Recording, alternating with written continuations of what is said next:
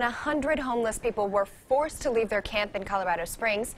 A local nonprofit's helping out. In just a few hours, a local ministry is opening a temporary women's shelter in downtown Colorado Springs.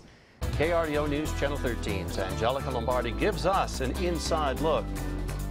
Ecumenical Social Ministries is known to help the homeless by providing food and job services.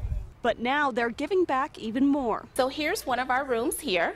The nonprofit made space to house 25 homeless women over the next 3 weeks until the city's new shelter opens up on the 18th.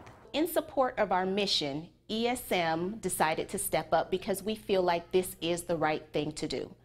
These women need a place to stay that's safe and that's warm. Betty McDaniel says she'll be in line early, hoping to get a spot.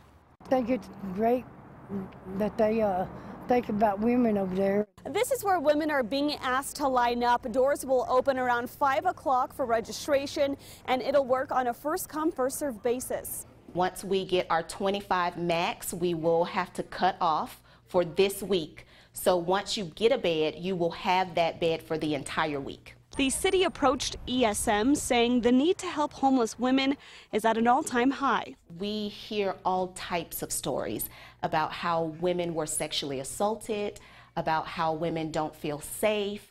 This temporary shelter will provide some ease while women wait for the new shelter to open. I think it's wonderful. In Colorado Springs, Angelica Lombardi, KRDO News Channel 13.